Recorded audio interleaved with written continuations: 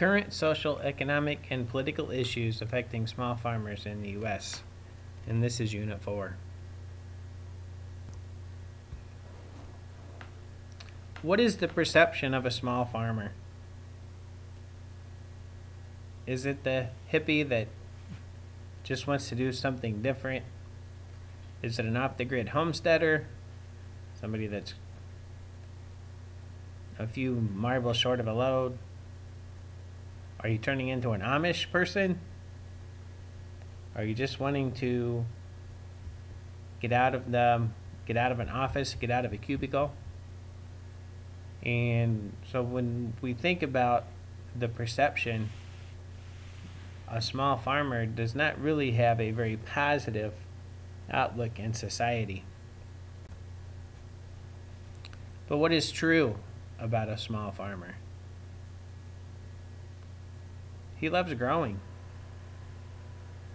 And I think that's my love of farming has developed over the years, and it started out on a small farm, and that continues. I love doing flowers, I love raising food, I love raising animals, and it's just something that I enjoy doing.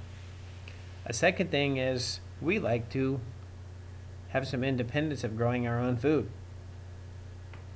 And we're dependent on ourselves for a large part of our food, and we like that.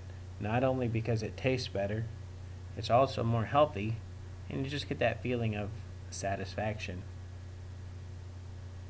The small farmer doesn't like to borrow a lot of capital. He doesn't want to be hundreds of thousands or millions of dollars in debt to be able to be a farmer. A small farmer also understands permaculture. And maybe this is the new term for you, but permaculture is kind of the permanent culture, and can it exist? Can we farm this way for 100 years and have soil that's just as productive and have livestock that's just as healthy as it was at the beginning? It's a permanent culture. Can we have a permanent culture? And the small farmer has the perception that when he is finished with the land, when his time is over, that the land's going to be better than it was when he started farming it.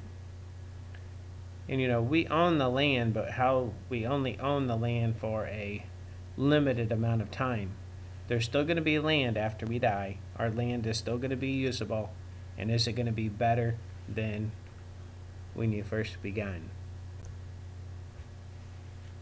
Some of the social issues, we're kind of trapped as a consumer into wanting cheap prices. We want the dollar menu. We want something that's easy to prepare and doesn't take much time. But we have to realize that a big portion of our food dollars being spent on that processing and the ease of preparation that goes into that food. The low grain prices have made meat a staple in our diet. We haven't always ate as much meat as we do now, but the meat prices, due to government policies that have kept grain prices low, has made it pretty important for us to have meat as a big part of our diet. And then the 48 million people that are on food stamps, they're not really all that worried about how much the food costs, because to them their food cost is free. And so we have to get them, we have to change their perception as well and try to get them to be a better user of their food dollar.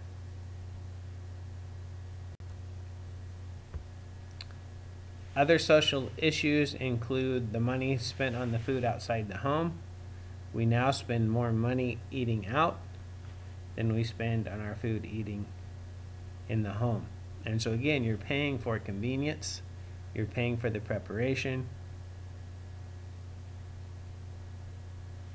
And the second thing, on another social issue, is the vegetarian and animal rights group that really do not believe that animals should be killed, and that our meat diet, our meat-based diet, is causing starvation throughout the world, and we really should stop eating meat products.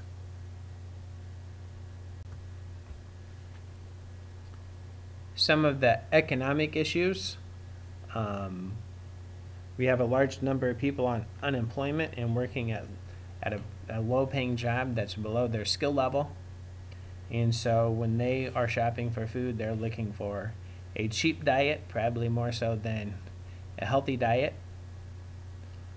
And our healthcare costs in the future are probably going to be somewhat determined by how much cheap food we continue to have.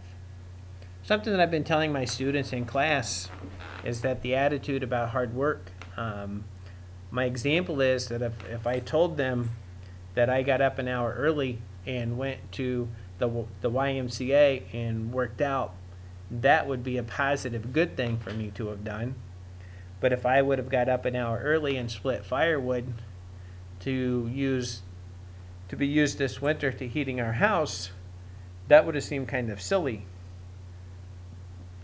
So the impression is that working out is positive and doing productive hard work is negative, and that's something we have to try to work on. So we have the high unemployment rate, we have the high number of food stamp recipients, and that sure opens up an opportunity for urban farmers.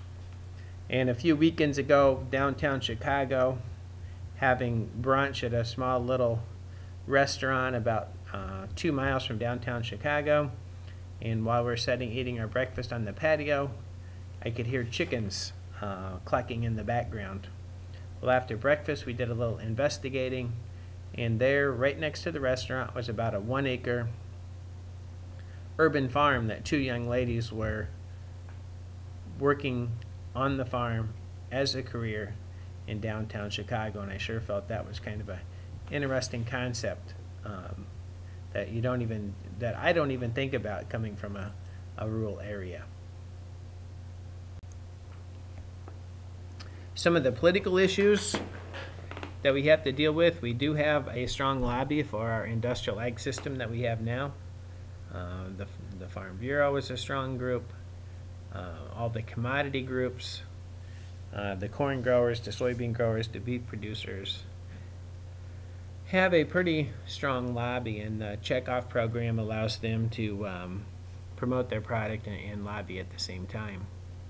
The Environmental Protection Agency has issues as well, as we deal with confined livestock and the problems that are caused by those livestock being in confinement, and also the chemical and pesticide applications that are normal in today's agriculture. Some other political issues: we talked earlier about subsidies only for select commodities. The grains benefit mostly. There's little benefit for the livestock producer, and so that doesn't really provide a true supply and demand issue when the cost of the product is really controlled by the government more than supply and demand. And we've talked about the food dollar. The farmer received 19 cents of the food dollar, but the politicians want to say that the subsidies and the USDA programs are keeping our food dollar lower, but with the farmer receiving such a small percentage, I'm not sure how much of that is true. And now farmers are receiving crop revenue insurance that's guaranteeing them to make a profit, and that's really impacted the price of farmland as well. When you're guaranteed to make a profit, you really want to farm as many acres as possible. So what do we need to do? What steps do we need to take? We need to change the perception of what a small farmer looks like. It's not some little old man in bib overalls, and it's not necessarily a young person either. It's somebody that really has the love of growing and really wants to be a producer. We got to continue to work on our culture that has the desire and demand for healthy, good tasting, quality food. Another issue is the seasonal diet. We want to eat watermelon all year long, and we want to eat sweet corn all year long, and there's just products that we can always buy at the grocery store, and we need to learn that there's times when those products are not being grown in the area, and we need to kind of change our diet based on the season. And by doing that, that will also decrease our dependence on oil for growing and transporting our food crops.